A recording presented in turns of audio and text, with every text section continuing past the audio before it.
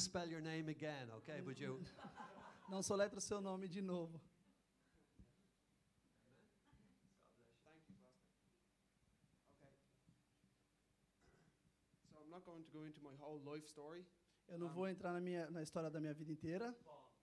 Just going to really elaborate a bit on, or really tell you a bit about my experience recently with the presence of God in my Eu life. quero falar um pouco sobre a minha experiência com Deus na minha vida. So, St. Patrick, Saint our Patrick. patron saint of Ireland, had written a poem. São Patrício. Ele escreveu um poema. Thanks. Yeah. Now I'll start with that, and I'll tell you that lately I've been experiencing quite a bit of loneliness. Depois eu tive uma experiência de solidão. Isso. Ultimamente, né? And in that I've been, I know that God is with me, Eu sei que Deus está comigo, but lately I've had an amazing experience. mas ultimamente eu tenho tido maravilhosas experiências com Deus. So one day, Então, um dia, walking home from work, voltando para casa do trabalho, thinking and feelings, just so you know, pensando e tendo alguns sentimentos, I was engaged but not engaged anymore. eu era noivo, mas agora não sou mais. And so I've been a bit lonely because of that. E eu fiquei meio triste por causa disso, meio solitário, meio sozinho por isso. And so, anyway, God has been my comfort in that. E Deus tem sido meu conforto. And on this journey home from work, E durante esse caminho para casa, I was praying eu estava orando and just walking, and I felt God. I had a strange sensation of just like, because my chest had been hurting it had been hurting really badly, and e eu estava andando e aí de repente eu senti uma coisa estranha, aí eu senti Deus e de repente algo estranho, meu peito estava doendo, eu estava com uma dor muito forte no peito, e então and it was like my chest was being massaged just e como se o meu peito fosse massageado while I walked. enquanto eu andava.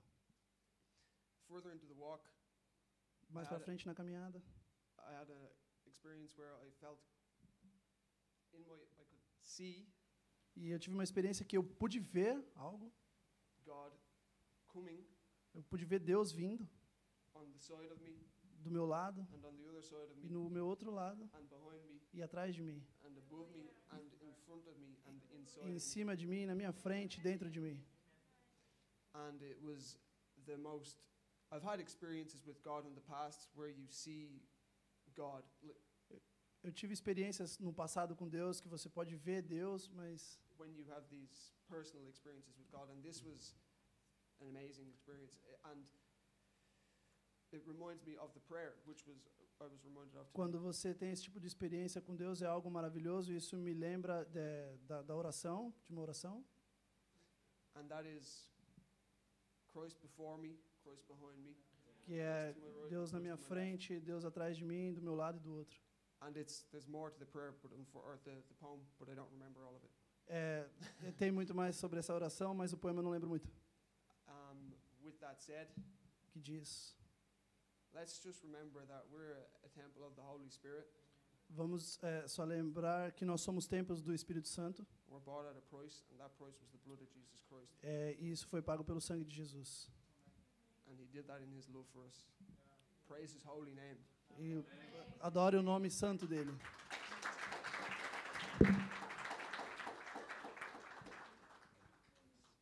I just want to read out Patrick's prayer.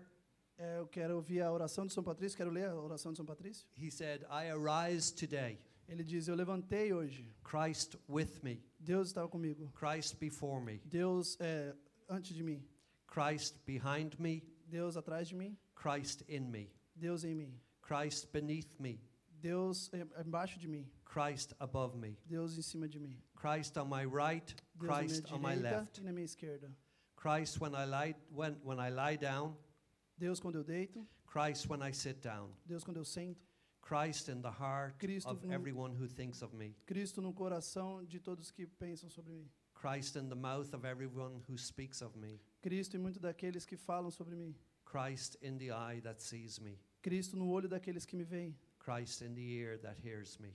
Cristo nos ouvidos daqueles que me ouvem. I arise today. Eu levantei hoje. Amen. Amen. Thanks so much, Fiachra, for Obrigado, that. Fiachra, por isso. Amen. Praise the Lord. Let's go to the Word, and we are going to begin at John chapter 12, Nós vamos para a palavra, nós vamos começar com João capítulo 12, and begin at verse 1. verso 1. 6 dias antes da Páscoa, foi Jesus para Betânia, onde estava Lázaro, a quem ressuscitara dentre os mortos. Sorry, go back, please. Jesus, 6 days before the Passover, he came to Bethany 6 dias antes da Páscoa, Jesus foi para Betânia, because this is where Lazarus lived.